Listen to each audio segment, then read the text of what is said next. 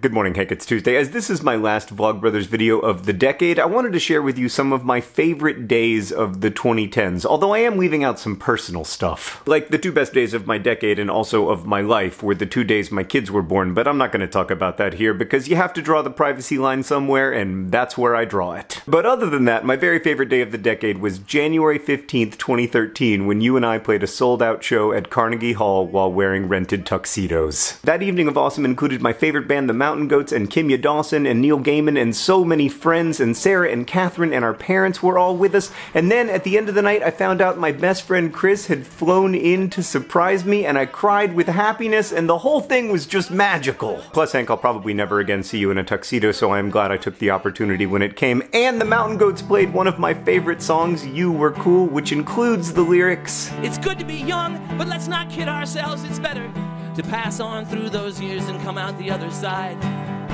with our hearts still beating, having stared down demons and come back breathing." Next day, May 30th, 2016, the world's favorite fourth-tier English football team, AFC Wimbledon, who wear DFTBA on their shorts, play at Wembley Stadium in a playoff final for the chance to become the world's favorite third-tier English football team.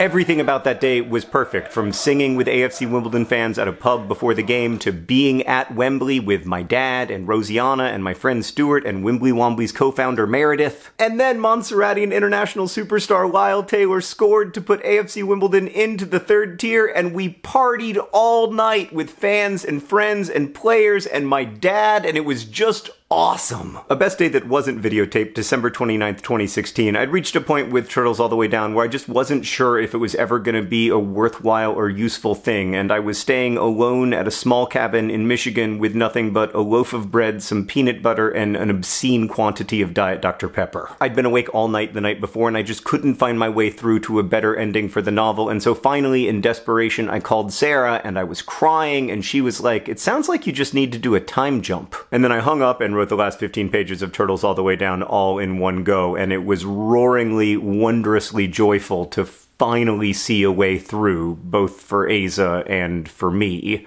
So, thank you, Sarah. Okay, my final best day. Hank, for so long you have supported my writing. Like in 2008 when Paper Towns came out, you and Catherine drove around the country with me in a rented minivan and played libraries and bookstores and anyone else who would have us. And you were always there, singing your guts out every time, transforming yourself into a turtle professor or a sock puppet to make those readings something more than readings, to turn them into events that would matter to people. And then on September 25th, 2018, your brilliant first novel, An Absolutely Remarkable Thing, was published, and I finally got to support you a little bit at the launch event at Town Hall in New York City. To see you surrounded by copies of your book was one of the great joys of my life. So I hope you'll share some of your best memories of the decade in the comment section below. I kinda need that positivity, and I feel like the rest of the world might too. But for me, while those are some of the days that stand out, a lot of my favorite moments in the decade were little moments. Going to a Joan Mitchell show with Sarah, Rosianna and I sprawled out across a lounge at VidCon, exhausted and exhilarated, Hank and I eating hamburgers in the hot Southern California day,